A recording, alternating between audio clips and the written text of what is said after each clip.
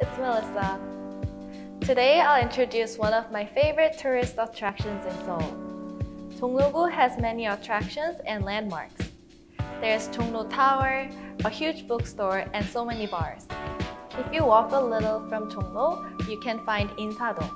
Insadong has a lot of Korean traditional cuisines and tea rooms. There's also many souvenir stores, so you should buy gifts for your friends. I recommend buying Korean traditional wooden chopsticks. And then you can walk to Gyeongbokgung. This traditional palace is right in the middle of the city. They also have hanbok rental stores nearby, so you should try on hanbok as well. If you wear hanbok, then the entrance fee is free.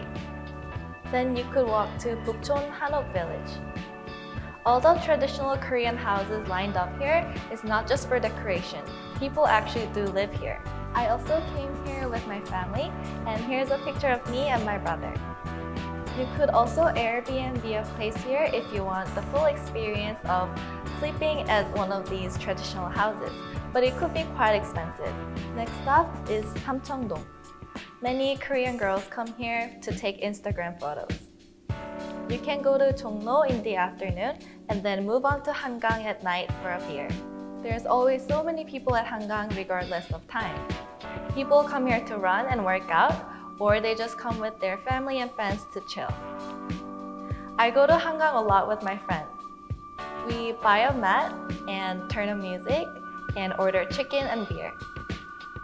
You can order chicken and beer through delivery apps and they will deliver right to your spot.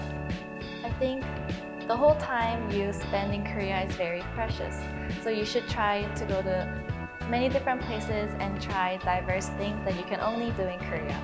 If you want to know more about any places to go in Korea, please comment below.